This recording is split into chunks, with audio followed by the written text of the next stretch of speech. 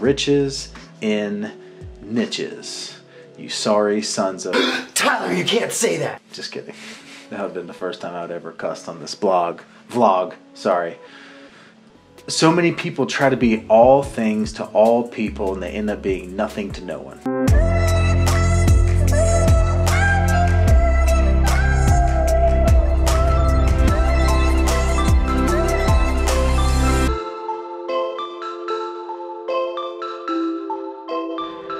Getting as narrowly focused on a niche as you can, like that's been our success in insurance, is we're extremely narrow in the niche of people that we serve.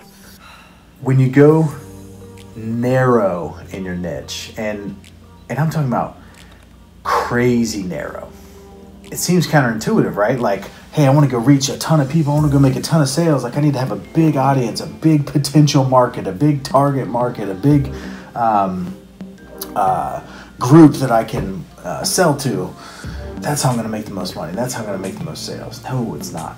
The more narrow that you get, the more it gives you the ability to go all in on that niche and build all your systems around serving those individuals. I want to be a part of a place that I would want to be a part of, you know, like have a gym that I would want to feel like it's my culture. And so we're really just niching our focus between like the 25 to 35-year-old market, the people who care about working out, people who care about going out, who care about fashion, who care about music and that. And really, like, if you don't like it, it's cool. Yeah. There's Anytime Fitness down the road. And I'll tell people other gyms, like, and I tell them straight up, I'm like, look, we got beer on tap here. Yep. We got, you know, the music's uncut and it's raw. So if that like offends you, wear headphones or don't come here.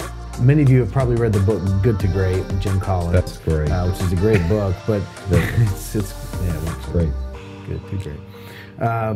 But he kind of developed that idea a little further in that book.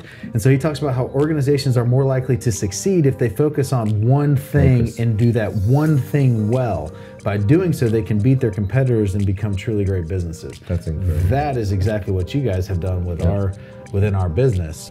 Every single thing that you do is so calculated and so well thought out. Number one, it's the ultimate form of respect because you are giving that person exactly what they want, whether they know it or not, because you know them better than they know themselves.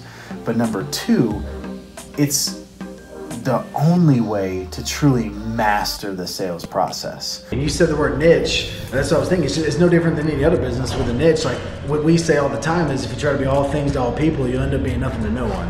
And that's what most of these gyms do. And it's funny, as you were talking, I was thinking, the only gyms that you typically see that are doing anything to differentiate themselves in the marketplace are the Soul Cycles, the Barry boot camps, like the different ones that are very focused on one aspect of working out, not a full gym where you can do a little bit of everything.